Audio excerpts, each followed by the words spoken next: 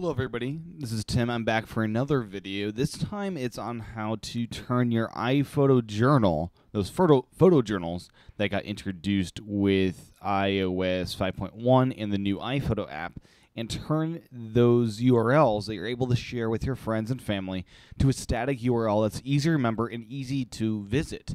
So what happens, I'll show that through pictures, as the AirPlay is blocked from iPhoto. It appears it's just showing photos, not the actual interface. So through these photos, I'm going to just show you just how to share that to iCloud. It's pretty simple. You just go into your photo journal and hit the share button, and then select iCloud, and then hit publish. You can choose to have it appear on your home page, which is a web page that Apple does give you, and you have the option to publish to iCloud, which of course you'll need to do.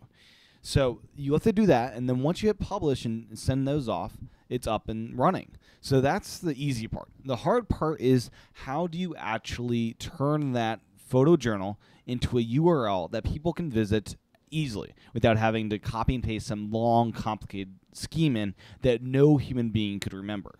So here is Apple's description of iPhoto, and let me browse down, and here are the photo journals.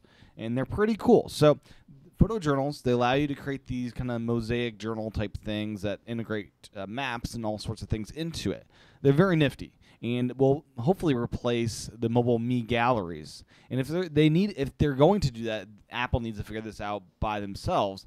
But before that happens, I guess we have to do this way of giving you a static URL to do this all. So the first step here is to simply visit your gallery. So I did that. It's at iCloud.com/journal/ a bunch of other stuff. You can see this long URL scheme hopefully up here.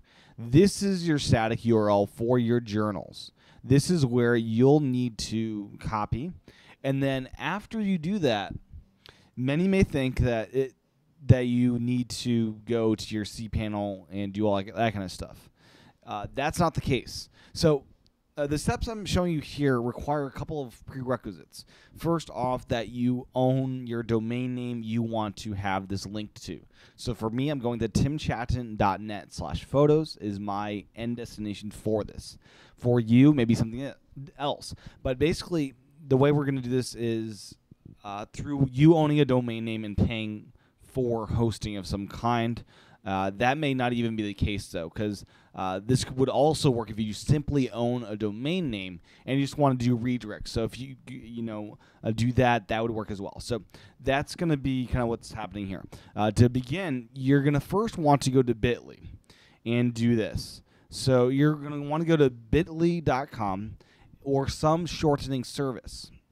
I discovered through playing around with it that if you simply enter that really, really long URL, my hosting provider doesn't know what to do with it. It gives me a bad link at the end that is unusable, and that is something we don't want. I'll demonstrate what that unusable link looks like by copying this here and adding a redirect. Now I'm going to redirect to that really long domain and show you what that actually looks like. So let's go to timchatton.net/test. And let's enter that really long domain name. It checks off that that's a good domain, redirects with or without. Let's hit add. Let's see what happens now when I go to timchatton.net/test. As you can see here, iCloud couldn't find that page. So most hosting providers, I would imagine, would have the same problem. And I'd imagine if you just go directly to your website hosting name provider, say a GoDaddy, where you buy the domain name from, I believe this would happen as well. So that is why this first step, going to bitly.com, is needed. So let's shorten this. We have this shortened. Let's copy that. So that is now copied. Now let's go back and create a new one. And let's create one at timchatton.net/test2. So test2, and hit that. Good domain. Let's add that. So we are now creating from this a short link which remains intact indefinitely, hopefully. And this is how we will do this. So let's go to timchatton.net/test 2. So /test2. Let's open it up, and bang, we are here. We are at the journals, and mission accomplished. So this would happen with any of your journals, and you're able to link to these journals as well the same manner. But basically the tip here is create a shortened link and then do the redirect. This simply will not work if you don't do the redirect, if you don't do the bit.ly or some other service first. So I hope this has been helpful. It was really frustrating for me that Apple didn't think of a way to just do journal / my username. Instead, they have this big, complicated, long thing here. I hope when iCloud is finished by July that we will get a more usable name here of iCloud.com/journal/username. That is what it should be, and it's sad that they didn't do this. So until then, this is the solution. I hope this has helped you. Please visit iWakePodcast.com for my daily Apple News show.